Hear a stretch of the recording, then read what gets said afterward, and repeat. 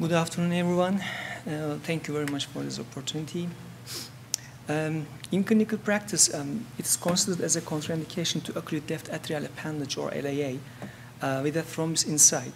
However, there are rare clinical circumstances, as in the present case, that LAA occlusion is needed despite persistence of thrombus. While doing this, of course, there is a concern of this thrombus dislodgement. However, to prevent this, which safety measures in terms of procedural technique are recommended are not fully defined in textbooks, and we found them in several case reports in a limited number. Some of these measures were described previously in some reports and some in another. In this case, we combined them in a whole manner, and actually, some of these safety measures are completely new. This is my disclosure. The patient is a 59-year-old man with hypertrophic cardiomyopathy and permanent atrial fibrillation. He had a vitreous hemorrhage in the eye while on treatment with warfarin. The ophthalmologist did not recommend to reinitiate any oral anticoagulant because of high bleeding risk. Thus, he was referred for percutaneous occlusion of LAA. At first, a pre-intervention TEE and CT scan were performed. However, as you, can I go there? I can't show it in your screen, but you see that there is a mobile thrombus in T, pre-interventional T, and it seems a fresh thrombus in the middle of LAA with an impending risk of embolism. So after extensive discussion with the patient about risks and benefits, we decided to perform left atrial appendage occlusion with some modifications from the standard procedure. Of course, it is not the scope of the presentation. These modifications, in other words, safety measures to prevent dislodgement, which are 7 in numbers, are as follows. Number 1. Filter devices, which were embouched in this case, were placed for each carotid artery to prevent stroke in case of inadvertent dislodgement. Of course, we recognize it would be better to use a dedicated cerebral protection system like Sentinel, if available. The second one is, it is also true for standard case, but since manipulations to achieve coaxial alignment should have been kept at a minimum in this case, we paid even more attention than usual to achieve puncturing fossa ovalis from the posterior and inferior region. In this view, you see the bicaval view showing the exact inferior, and short axis view showing the exact posterior region. Number 3, the transseptal puncture was facilitated by the stylet of the broken brow needle, or could be the back end of a coronary wire, of course, to release tension on the catheter because the puncture assembly might possibly jump into LAA like a slingshot when popped across the septum, as shown here.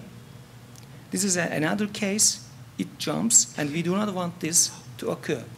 This is especially of importance in case of a thick or floppy septum.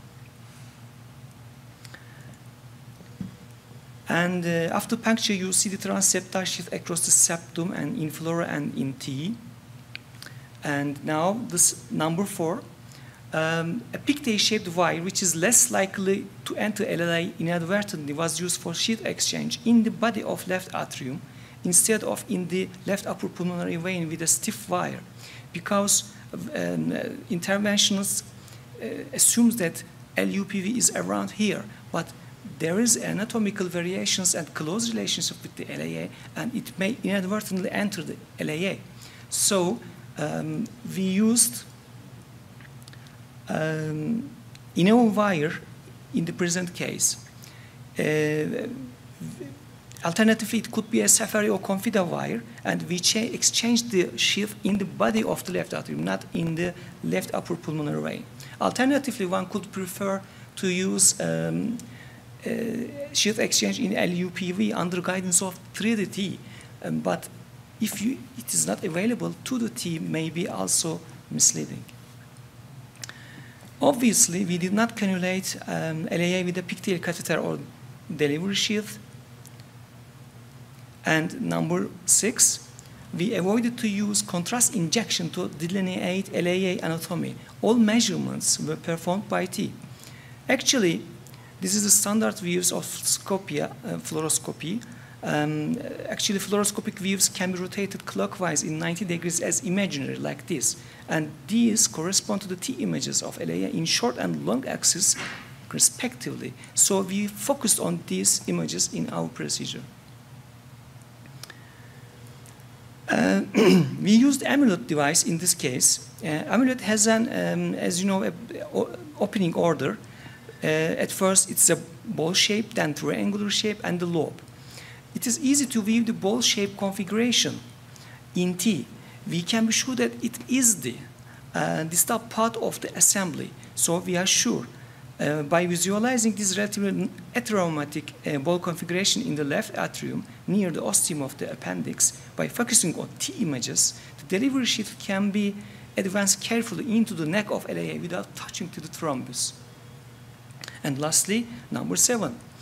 In case of a need for repositioning, the device was recaptured only partially to reveal the triangular shape, not to the ball shape again, inside the LAA without getting back into the left atrium. By its bigger area than ball, as depicted here, a triangular shape could maintain trapping the thrombus behind it if it's touched inadvertently. In this video, you see the stage of recapturing. First, the disc of the device is recaptured, then the lobe, then the triangular shape, and lastly the ball. As stated before, we stopped at the triangular stage. Here is our case. This is the first attempt for deployment. Let's watch it. But as you see, there is an unpleasing appearance. So we recaptured it and advanced it a bit further, focusing on T.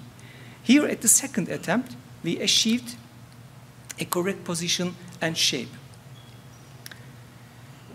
And finally, after verification of the 5 stability signs, the device was successfully deployed without complications, as demonstrated here by Fluora and 3DT. This is a fast view of the disc with a nice sealing of the ostium, and this is the surgical or the upper LA view of the disc.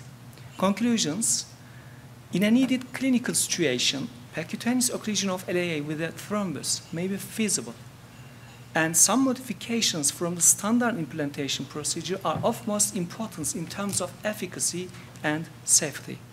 Thank you. Great case, very innovative. Any questions? I know that you use the amulet. Do you think that you can use the same, like Watchman device for the same, if you have a thrombus there, or is it because of amulet-specific techniques, you can use only amulet device here? Yeah, actually, I guess that this question will be asked, and so I have a slide for it. You know that Watchman has, Watchman is not feasible with the first generation. This technique is not feasible because the delivery sheath has to be advanced into the LAA until its marker aligns with the ostium. But we should not enter inside the LAA. But the newer generation, Watchman FLX, has some new features compared to previous one. Relating to this issue, it has a closed end up and it has a ball like similar to amulet, and it can be used also. And lambre also can be used with this no-touch technique, but in Turkey, we have only amulet. The other devices has a reimbursement issue.